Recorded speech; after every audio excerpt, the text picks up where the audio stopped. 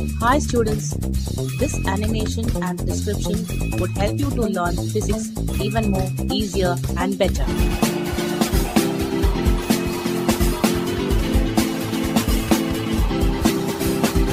So please do watch it and enjoy learning physics.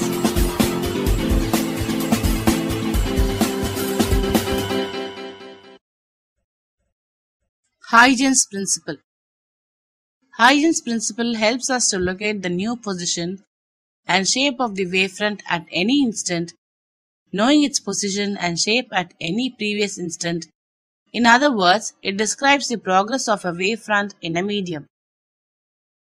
Huygen's principle states that every point on a given wavefront may be considered as a source of secondary wavelets which spread out with the speed of light in that medium, and the new wavefront is the forward envelope of the secondary wavelets at that instant.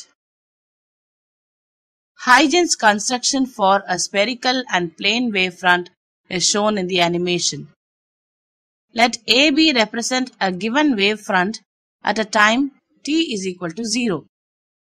According to Huygen's principle, every point on AB acts as a source of secondary wavelets which travel with the speed of light c. To find the position of the wavefront after time t, circles are drawn with points P, Q, R, etc. as centers on AB and radii equal to Ct. These are the traces of secondary wavelets.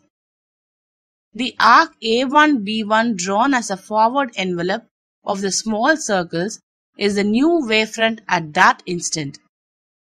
If the source of light is at a large distance, we obtain a plane wavefront A1-B1 as shown in the animation. Thank you for watching. Please subscribe this channel for more videos.